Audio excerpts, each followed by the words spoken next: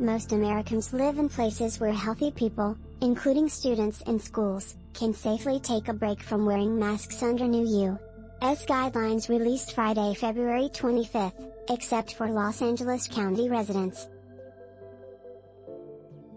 The Centers for Disease Control and Prevention has outlined a new set of measures for communities where COVID-19 is easing its grip, with less of a focus on positive test results and more on what's happening at hospitals.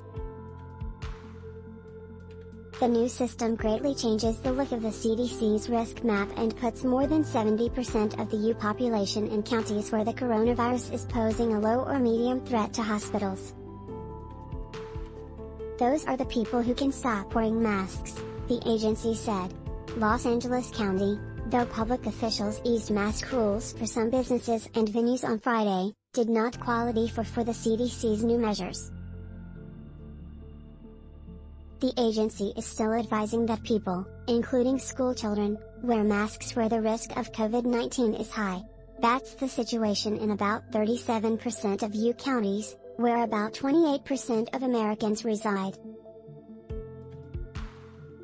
The new recommendations do not change the requirement to wear masks on public transportation and indoors in airports, train stations and bus stations. The CDC guidelines for other indoor spaces aren't binding, meaning cities and institutions even in areas of low risk may set their own rules. And the agency says people with COVID-19 symptoms or who test positive shouldn't stop wearing masks. LA County's current status was rated as high by the CDC's assessment tool on its website.